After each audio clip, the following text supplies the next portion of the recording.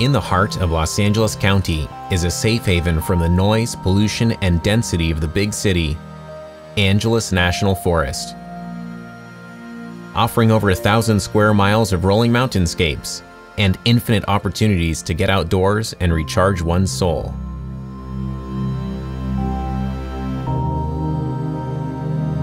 It's also home to the county's 2 largest fires on record, where Angelinos get 1/3 of our drinking water, and one of the most visited forests in the United States. Accidents, crime, and death also find their way here. I'm Mark, and I created this docu-series to showcase the ongoing tug-of-war between civilization and Mother Nature in Angeles National Forest. It's a love letter to the Angeles, highlighting the topics that make it so special and interesting.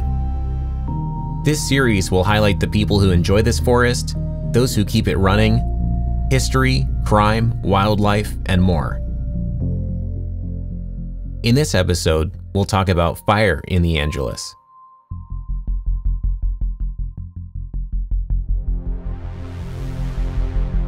Angeles National Forest has hosted Los Angeles County's 2 largest fires on record. 10 of our worst wildfires have occurred in the last 10 years in California. Just in the last 5 years, some of the largest fires by acreage, some of the most devastating fires by property damage and the loss or damage to critical infrastructure. And then we saw some devastating fires that took life in California, and we've seen that year after year, but more intensely, and we're seeing it over a longer period of the year. And we're seeing that intensity level over more of the landscape at the same time. Quite frankly, when we get to that peak fire season, where resources are going from fire to fire to fire across months of the year, the ability to staff a fire at that level is just not sustainable. We organized around the fire season, and up until recent years, really that model isn't working. We have longer fire seasons, longer burn days, and it was kind of a Southern California phenomenon where you have the Santa Ana condition or other things that push that anomaly year into the fall, into December. It's becoming a more common occurrence across more of the country now, and so now we refer to it as the fire year. The press often comments that the fire season now in California is almost year-round, and that's getting to be about true. One of the things that seems to be pushing that, and was kind of uncovered first in a nice study by Leroy Westerling in 2006, he looked at kind of how fast fuels in particular were drying out and how long the forest kind of stayed holding on to the winter moisture that's usually from the snowpack, and had found that already in 2006 the fire season was about 60 to 70 days longer, and now they've shown that the fire season has increased by about 110 days, which you add on to the existing old definition of the fire season, which was also a little over 100 days. And I think realistically, you could probably say the fire season now is about 2/3 of the year in California. With the passage of time, fire season is becoming more intense and longer. In 2020, we saw a demonstration of all of this up close. Engine 34, you're reporting smoke in the West Fork area. There's going to be secondary information from 120 Paul Sam. He's on the Crest Highway looking down into the West Fork. Affirmative, he's seeing some smoke. Angeles Center Mountain, we see smoke in the West Fork. We'll give you this information here. Red or Mount Angeles, can you determine if it's in the West Fork on the San Gabriel Riverside or closer to the Angeles Crest side? Red box. Angeles Center Mountain, we can determine that it is in the West Fork, not close to the red box area. It appears to be on the slope on the south side of the Angeles Coast Highway. Nearby landmark is Bobcat Canyon.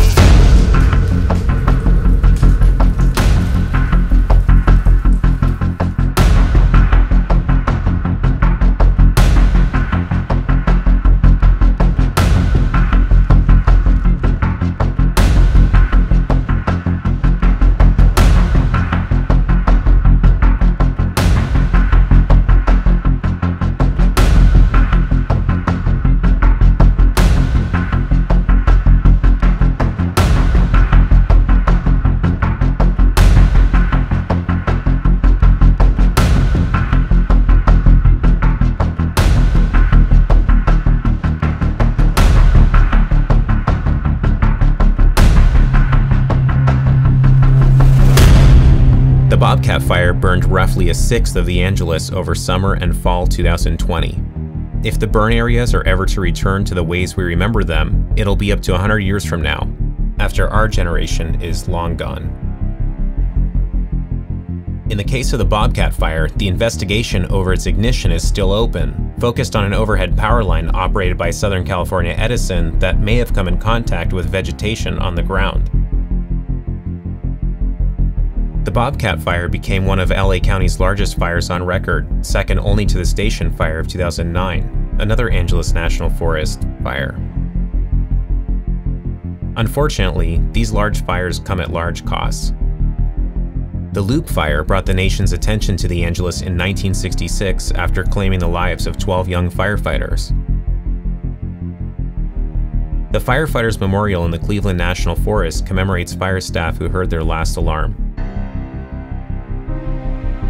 118 of the placards are filled and 105 are empty. The heartbreaking reality is that the number of filled placards will increase as fires develop each year.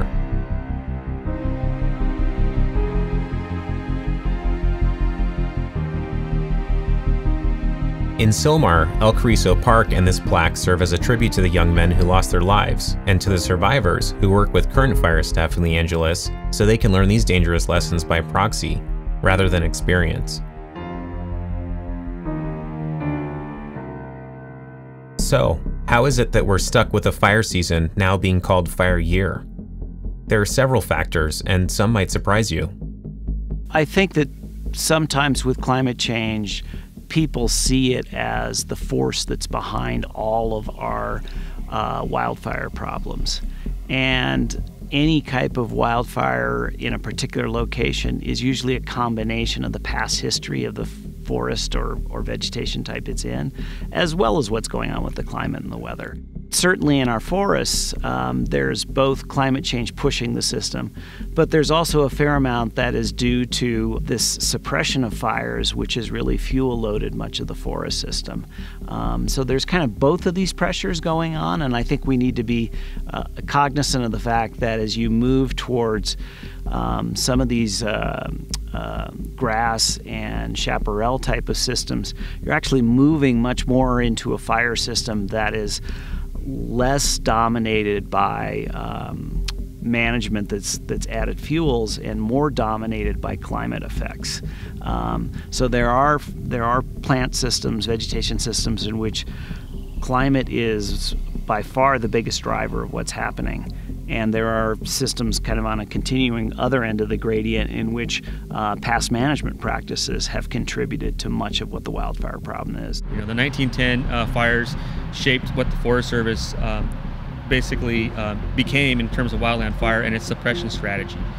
And we now know a lot of those good efforts and those good strategic efforts towards suppression has also led us to a place where we have big challenges of fuel loading and things on the landscape that are now becoming a challenge for us. So between forests and chaparral, you have this kind of gradient of conditions that's different. But certainly trying to say that climate change is the only driver that's affecting this is not completely consistent with the facts that scientists have been focusing on. There's two general trends with climate change that have held forth. Is that one, the overall temperatures are going up. Particularly, we've already seen pretty significant increases in nighttime minimum temperatures.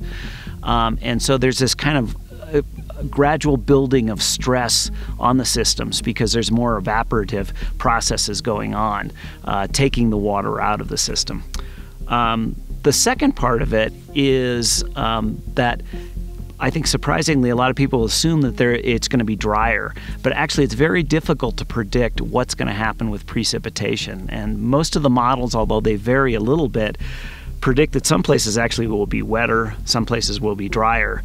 But the one thing they all agree on is that the system's going to bounce around a lot more. It's going to be much more prone to extremes and variability.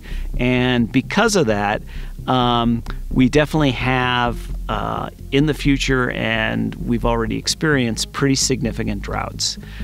Drought is not new to dry western states, particularly like California, but we had a drought in 2012 to 16 in which 150 million trees in the Sierras died. And a lot of the analysis that some of my colleagues have done is suggesting it may be the most powerful drought we've had in about 1,000 years, because the combination of stresses, you have less water with the system being dried out, but then you have this background pushing going on all the time with the higher temperatures. And so the higher temperatures complemented by that lack of moisture really stresses a lot of trees. The Douglas fir is actually something, it's a phenomenal tree. They're very drought resistant, but there's a tipping point where if they don't get that water, they won't make it. So the long droughts that we've had and the severity of the droughts, California probably has always had them, but they're getting hotter now. They're drier now. The trees often don't die directly from the lack of water, the drought, but bark beetles can sense when trees are stressed, and they're actually the coup de grace, the final agent that comes in and will kill most of these trees. Climate change, drought, and bark beetles, but also land mismanagement decades ago still catching up with us now. Some more recent mistakes as well. There's a very popular environmental group that is going around and saying, no, just leave everything alone after a fire, everything will be fine. That may be true in a different climate zone. But a dead tree here can take 100 years to decompose. Now we have huge piles of firewood, way more than we can sell permits for, because it's only good commercially for about 3 years. After that, it's starting to break down on a level where it's not construction lumber. You can't make it into paper, but it's still going to take the other 97 years to go away completely. It's just not good for anything. If you don't go in and address the areas which are close to recreation places, which are close to trails, popular trails, not necessarily ones in the backcountry that don't get a lot of use, anywhere where there is human infrastructure, anywhere where you have fire stations, houses, any of those kinds of things, anywhere you have human interaction, you need to manage the land. And there are several examples that I'd like to show you where we didn't do that. We didn't do it through the first fire that came through in the 70s. We didn't do it after the station fire. And sure enough, the Bobcat Fire came through 11 years later, way too soon, and took out whole stands of trees because the standing dead trees were still there. I'm sure I'm going to piss somebody off, and I really don't care. The popular environmental group she's talking about was the Sierra Club. Their media team was friendly but not cooperative when asked for information or an interview about this. I hope to someday know more about that whole situation. It would be easy to argue that civilization is responsible for each of the causes covered so far. After all, 90% of wildfires are caused by people, but these causes are local ones. Carelessness, like sparks caused by cars dragging chains or tow hooks, firearm use, and the tossing of cigarette butts, illegal campfires and campfires that aren't fully extinguished, accidents that cause vehicle fires, and sloppy brush cleanup on private property that creates sparks, people setting off fireworks. Yes, people actually set off fireworks in and around the Angeles. Aging infrastructure, like the power lines that may have started the Bobcat Fire. And the occasional arsonist. The station fire is LA County's largest fire on record. It burned roughly a fourth of the Angeles in 2009 and was started from this lush turnout, intentionally. Fire has been a popular topic in the Angeles for a long time, and as a result, many tools have been developed and employed here. Helicopters have become one of the most useful tools in wildland firefighting, which had its humble beginning in the Angeles back in 1947 when it saw the first use of a helicopter fighting an active fire in the United States, on the Bryant Fire. The helicopters employed these days are larger and more powerful, but flying them still requires a lot of skill and experience. You find that you're flying the machine at its highest limits. Helicopters don't like to fly it when it's hot, humid, heavy, or high. And in firefighting, you're flying at those limits all the time. It was like being in combat, where you'd be supporting ground troops, with fire support, and all of a sudden it became night, we can't see, and we have to leave those guys for the whole night fighting the enemy, and in this case the enemy was fire. And you could hear it in their voices when they say, okay, well, we'll see you in the morning, and it was heart-wrenching. This sky crane loads up on water from a tank referred to as a pumpkin in Mountain High Resort's parking lot in Wrightwood. The helicopter sucks all the water into its tank called dipping. Then it drops it on or near the fire and repeats this process over and over again, the ground crew refilling it after each dip. Fixed-wing aircraft play an equally important role in aerial firefighting, and one unique tool brought into the Angeles is the M.A.F.F.S system. M.A.F.F.S stands for Modular Airborne Firefighting Systems, and it allows military aircraft from the Air National Guard and Air Force Reserve to be temporarily converted into firefighting aircraft so they can lend a hand when called upon by the Forest Service. On the ground, Angeles has standard Forest Service vehicles, but also some special rigs. This is the Forest Supervisor's office in Arcadia, a beautiful, unique building and home to an interesting selection of the fire vehicles serving the forest. If you've spent time in the Angeles, you know cell reception is nearly impossible to come by. Even the Forest Service's radio system can't reach every crevice of the forest, so satellite internet is provided by a special unit, the only of its kind in any of our national forests. This, along with Chief Garcia's special SUV and traditional tools like two-way radios, allow him and his team to establish a powerful mobile command center where they can orchestrate modern firefighting operations and intelligence from the field.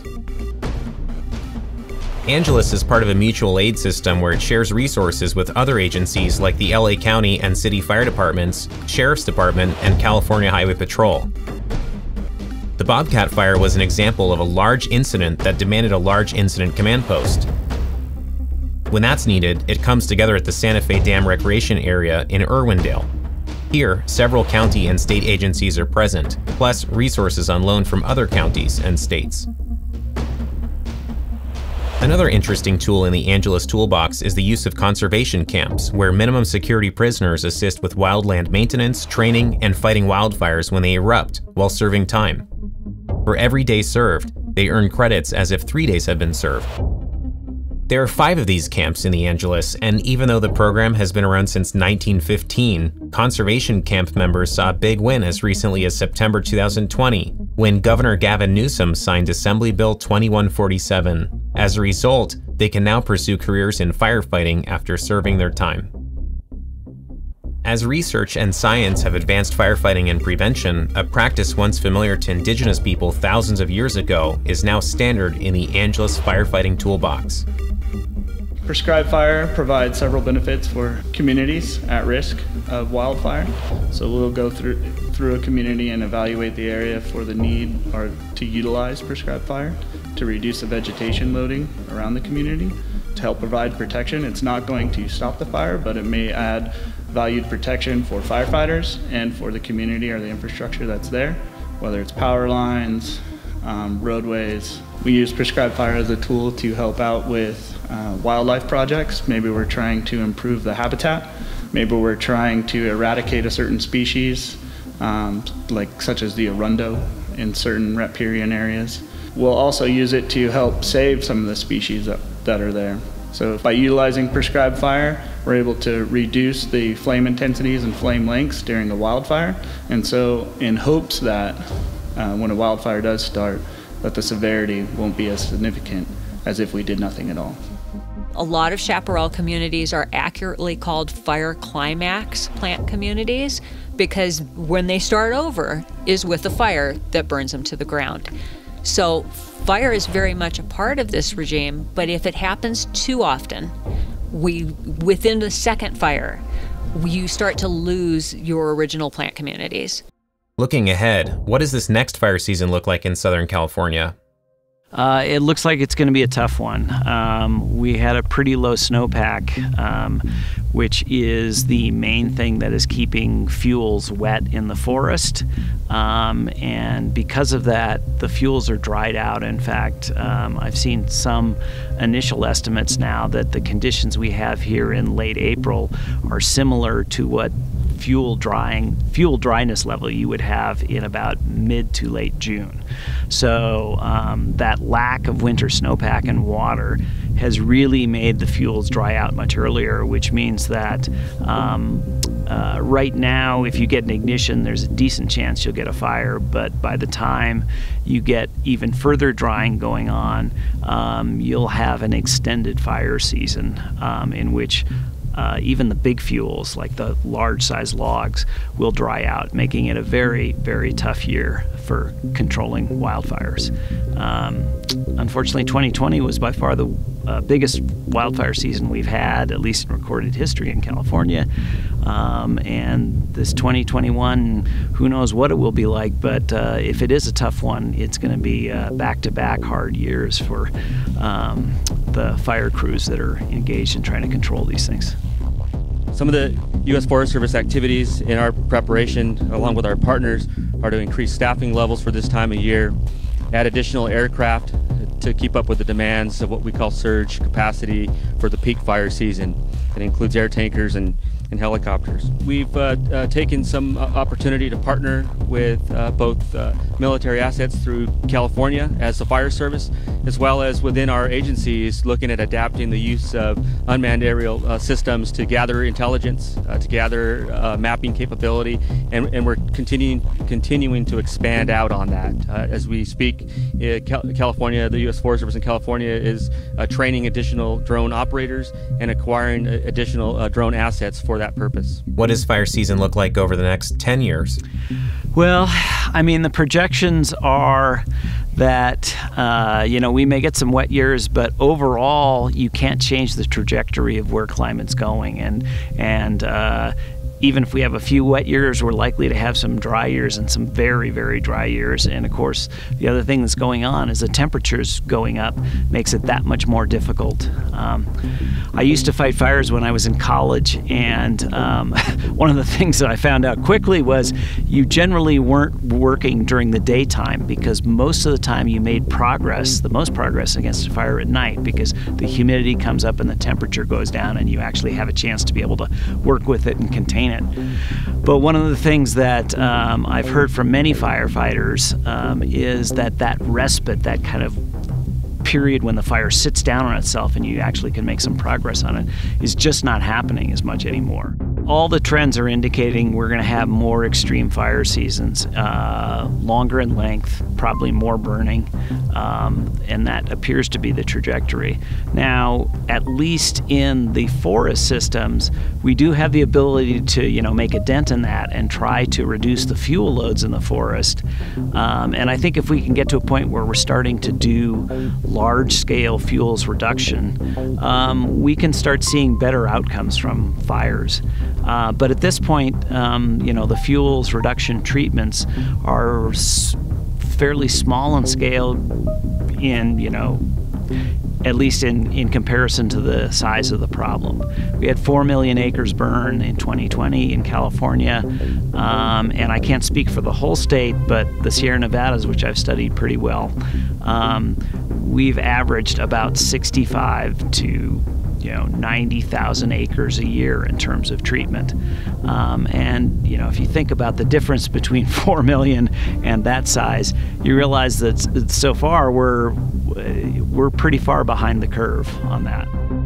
Unfortunately, the reality of fire year is pretty bleak, but there are some positive aspects we can take comfort in. Following a fire climax and fire-adapted areas that haven't burned too badly will explode with new growth. There's a thing called succession, and the first thing that you need is microbes in the soil. So if the soil's been burned to just complete sterilization, that's an area that it's going to take a while for it to be able to recover. And if you have fire frequency that isn't in time with that regeneration, it's tragic and devastating, and your native plants don't come back and invasive species move in. It wouldn't be tragic if it wouldn't be for invasive species. It would just take longer for the moonscape to recover. So that's just one of the reasons that invasive species are so terrible. But the last thing that you get out of a landscape after fire is trees. Our current society has this, we try to archive things. We don't like change. We don't want to age. We don't want the planet to be different. We want to try to keep nature in this archival state, and it's usually how we remembered it when we were young. And the fact of the matter is that is not how nature rolls. Fire is, a part of what should be a larger scale picture. It's a death and rebirth cycle that is absolutely critical to landscapes. I would encourage people to think about being supportive of the use of fire in these places where it's fairly safe, it's away from structures. But that kind of support will let managers make these really tough decisions to actually let some of these fires burn and to get a little bit more headway in terms of the wildfire problem that we have.